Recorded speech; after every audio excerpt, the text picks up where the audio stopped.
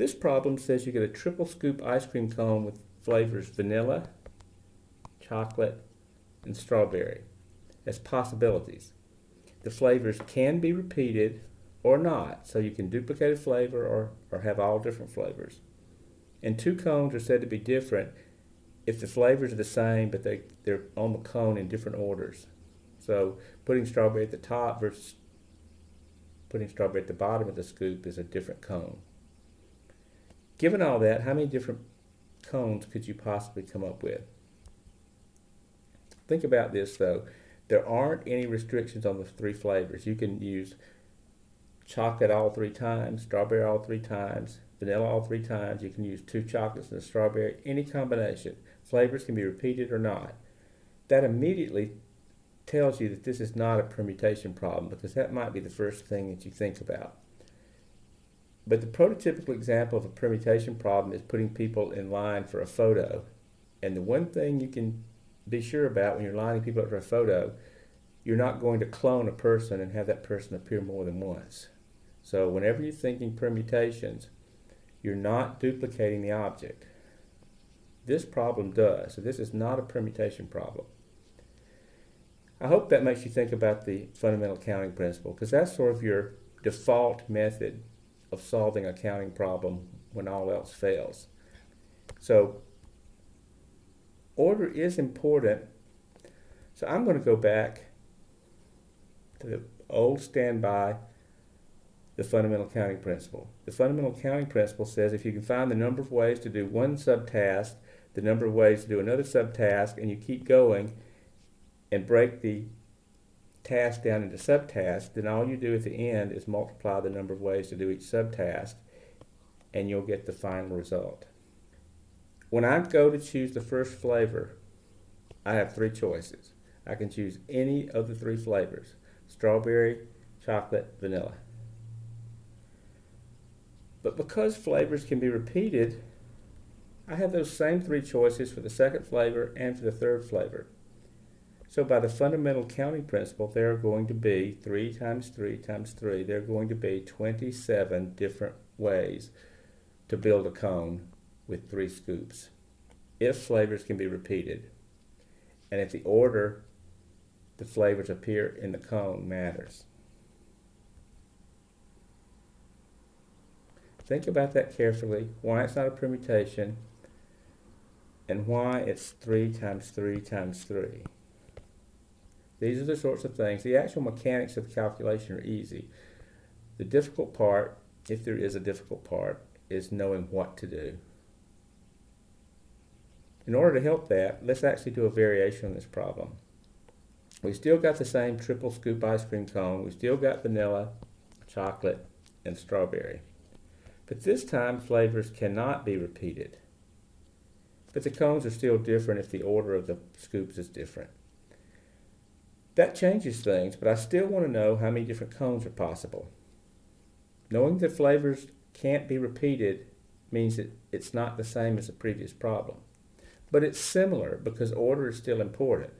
So this is really a permutation, the prototypical. These flavors might as well be people standing in line for a photo. Vanilla could be John, chocolate could be Angie, and strawberry could be Paul.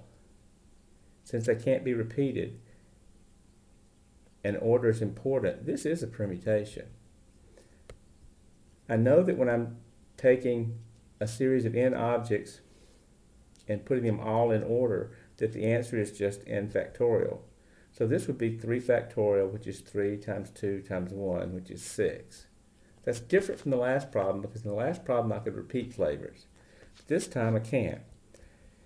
So there are 6 different cones possible if flavors cannot be repeated, but the order still matters. Now I will say one thing. You could still go back to the fundamental counting principle to solve this problem. I recognize that this was a permutation and I jumped to the answer quickly. But if you didn't want to, or if you didn't notice, the fundamental counting principle will still work. I've still got 3 choices to make. One choice for the first flavor, one for the second, one for the third. So I can still do the product and get the answer. The difference lies in the counts. When I first start off, I can choose any of the three flavors, strawberry, chocolate, or vanilla, for the first flavor. Now, if I could repeat the flavors, it would be 3 again, but it says I can't repeat the flavors. So once I've chosen a flavor for the first flavor, I've got to eliminate it. I can't use it again, so there are only 2 ways to get the second flavor. And once I've chosen the first 2 flavors, I only have 1 choice for the third flavor.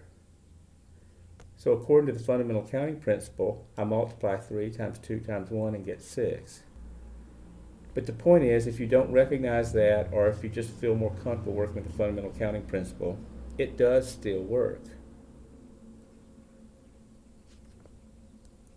Let's get our money's worth out of this problem. Let's take the same triple scoop ice cream cone with the same 3 flavors, vanilla, chocolate, and strawberry. But let's make an even more drastic change. This time, the flavors cannot be repeated, which was what was true in the last problem. But this time, the order of the scoops doesn't matter either. So what would I do? If the flavors can't be repeated and order is not important, that's the signature of a combination.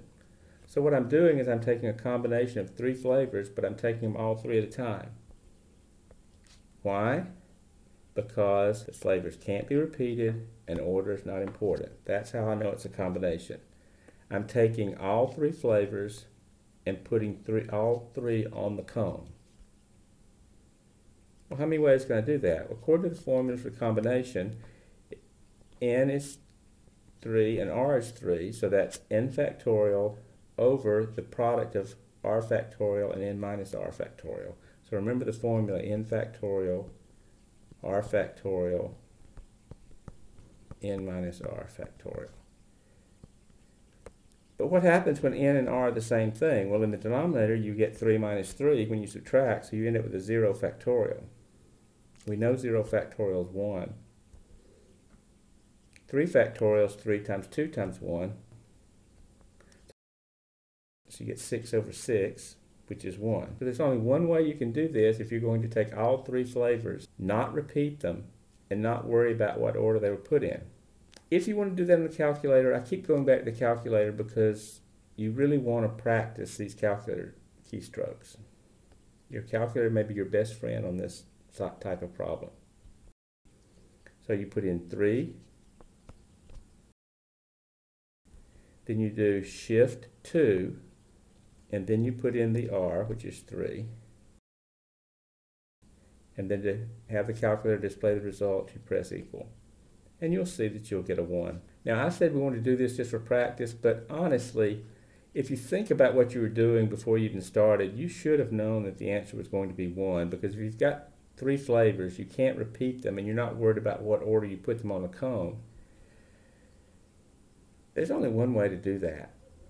You just put them on there. All 3 have to go on there, and you're not worried about order. There's only one way to do that. To make that a little clearer, let's change the problem just a little bit. Let's go back to our vanilla, chocolate, and strawberry example. We still have 3 flavors, but this time we're going to do a double scoop cone. We've been doing a triple scoop cone. This time we're going to have 3 choices of flavors, but we're only going to choose 2. Flavors still cannot be repeated, and the order of the scoop does not matter. Flavors can't be repeated, order doesn't matter. That tells us it's a combination again. But what you need to be thinking about, this is exactly like the previous problem we worked, except before n was 3 and r was 3. But this time, n is 3 and r is 2. Because even though you've got 3 flavors to choose from, you're only picking them in subsets. Think back to the problem we did with the bicycle built for 2. We were picking 4 people in pairs to go on the bicycle built for 2. In the same sense, we're choosing from 3 scoops, we're only picking them in pairs to go on the cone. Well, now the calculation changes a little. It's still 3, choose 2. Combination of 3 things chosen 2 at a time. I will keep in mind the problem says don't evaluate this, so this is the answer they want. But part of what I'm doing here is giving you practice with the calculator. So this is the answer they wanted. They said to do it symbolically and to not evaluate it. But for practice, let's go ahead and do it. Can't hurt. You know you're going to do 3 factorial over the product of 2 factorial and 3 minus 2 factorial. And you could also do it on your calculator, but this one's so simple that you could do that by hand also pretty easily. The big thing is to notice the difference between when things aren't permutations or combinations. You can always fall back on the fundamental counting principle. If you notice something's a permutation, you can use that, or you can still fall back on the fundamental counting principle. And when something's a combination, you've got to recognize that.